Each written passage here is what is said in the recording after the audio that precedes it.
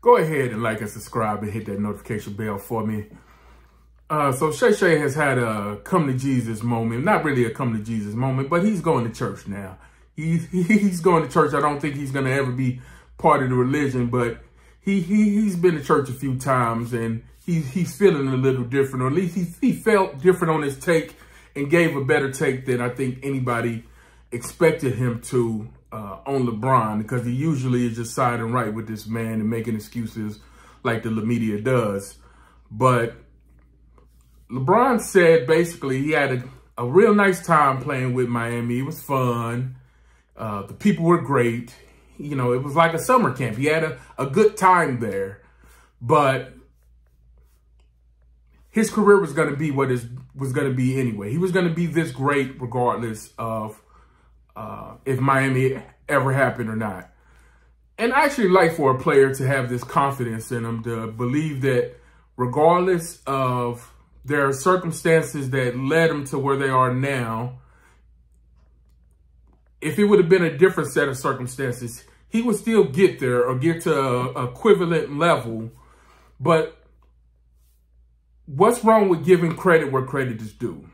Why do you always have to discredit the things that made you who you were? And it's funny that I said made you who you were, because it was a Sports Illustrated article back in 2014, and LeBron basically said that. It's like, playing with Miami raised me to be who I am now. You know, it was like college. It actually gave me the skills to go on from here.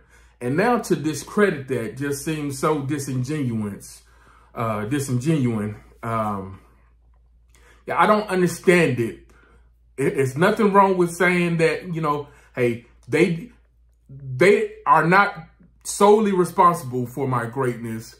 But, I mean, without those 2 rings and without D-Wade getting up in his ass, getting up in his ass, really being on him and teaching him how to win, how to understand the game better, he wouldn't even be able to take those skills back to Cleveland and make something happen.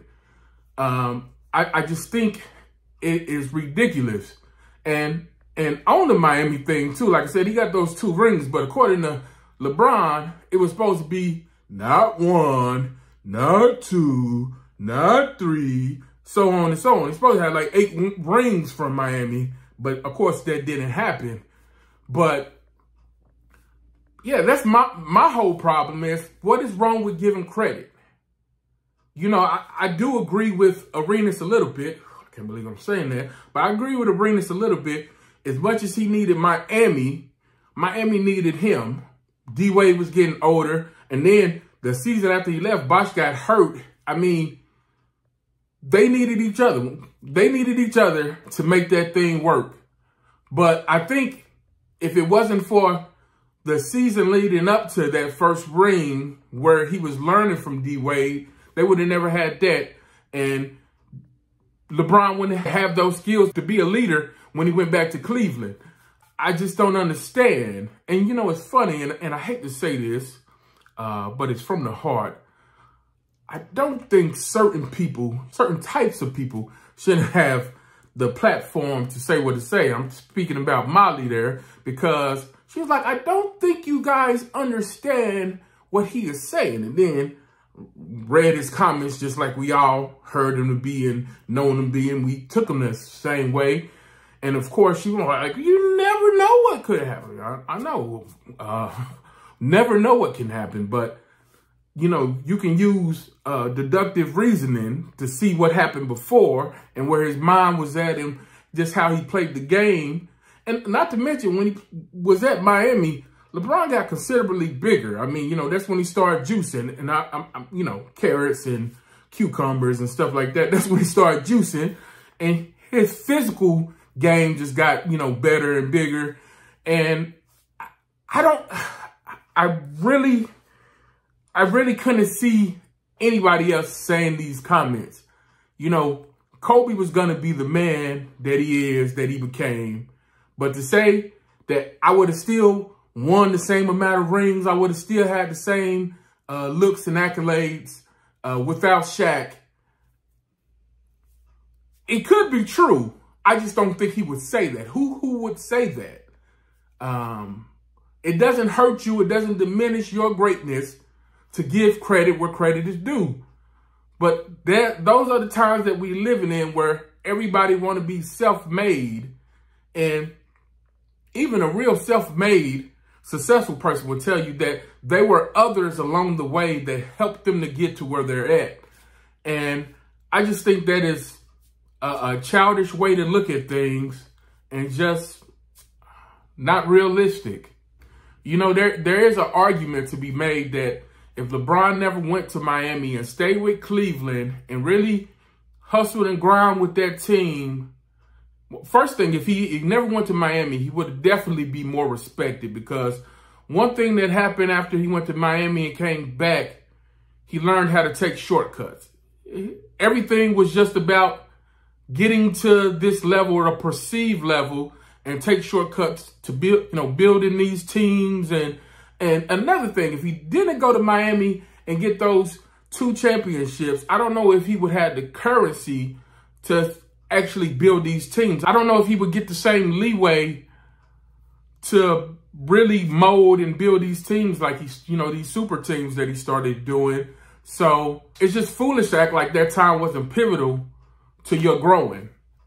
We can all speculate of what would have happened. And LeBron was a great player out of high school. He would have been successful.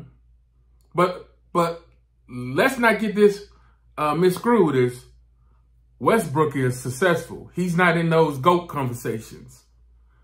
KD is successful. He's not in those GOAT conversations. That time in Miami is what really helped him become, or at least I'm not going to say helped him become, but I think that's part of what made people start looking at him a certain way. If he didn't have those first 2 championships, I don't think he would have got that third, or it wouldn't have came as soon. But even if he did, who's in the GOAT conversation with 1 or 2 championships? I just think it's short-sighted and just a clown position to act like Miami wasn't a big part of who you are now. It was a good time. Those people are great. I had fun.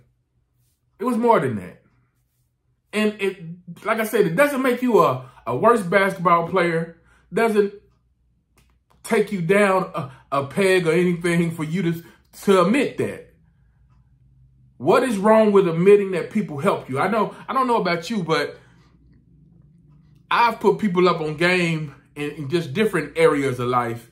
And imagine teaching somebody how to read and then they go on to be a successful business person. I ain't helping with their business, but if they didn't know how to read, they probably wouldn't be able to make these contracts, sign these contracts, and they just leave you out of yours.